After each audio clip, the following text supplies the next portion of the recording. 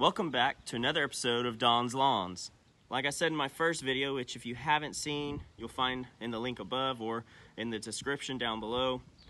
In that video, I mentioned that I was not going to use any chemicals, so I'm going to do my best to stick to that.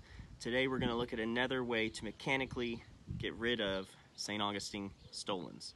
Okay, so we've been mowing the St. Augustine as low as my mower will go.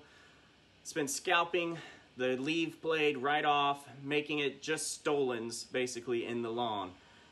Those stolons are still holding on after a month of doing that. So I decided to go to Lowe's and pick up a dethatching blade. These have had mixed reviews in the lawn care community. Yeah, they do this, they do that, whatever.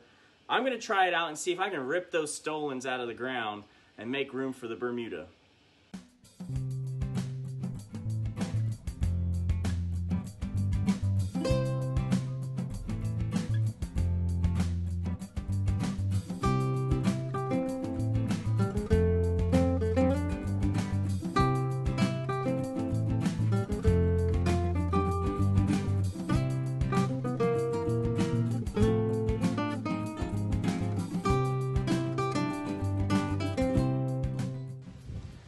So I decided I'm going to mow this section here with the blade all the way up in more of a power rake fashion to try to remove any of these dead leaf blades from the St. Augustine that's coming back there.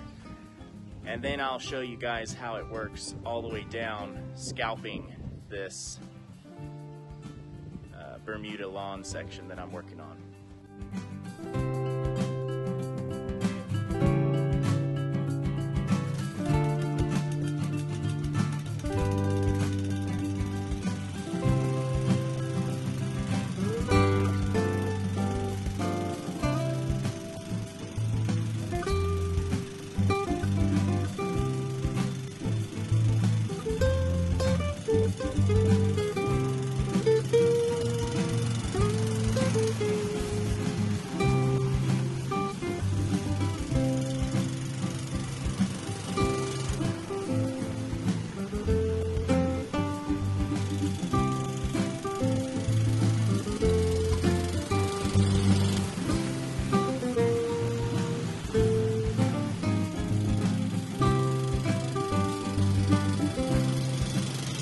So I'm actually pleasantly surprised with the results of using the Power Rake Dethatching Rake lawnmower blade by Arnold on my tall St. Augustine. It did pretty good.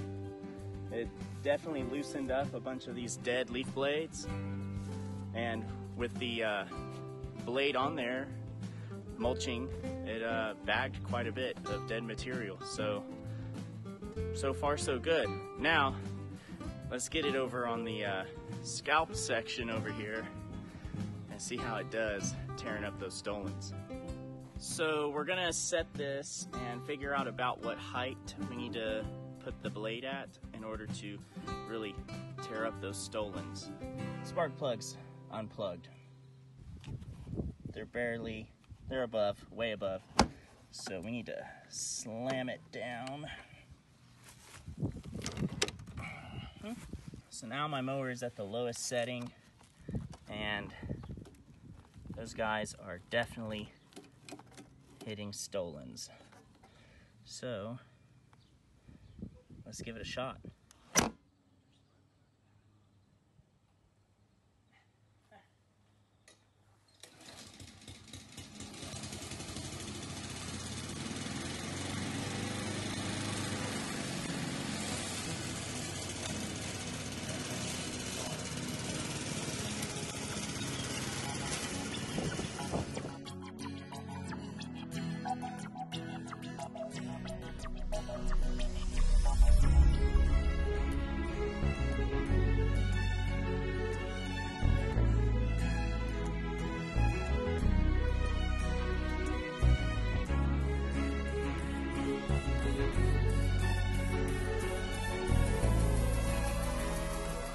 Arnold Power Rake Dethatching lawnmower blade, I'd say did what it's supposed to do. It definitely tore up a lot of the stolons. There's still some low areas where my ground was uneven, so there's still some St. Augustine in some of those sections. It's kind of hard to tell, but it definitely scalped and tore up a lot of stolons, and a lot of debris got it up out of the lawn. So I'm looking forward to some more heat and some more sunlight to really dry this St. Augustine out.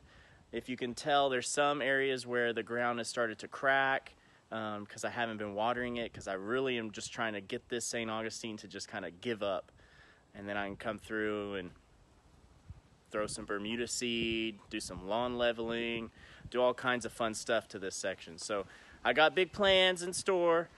Make sure you guys subscribe. Stay tuned for what's coming in the next couple weeks to months to the rest of the year. I've got a lot in store for you guys. Make sure you hit that like button. Tap subscribe down below. Follow me on Instagram and Twitter at DonsLawns1, and I'll see you guys in the next video. Best of luck in the lawn.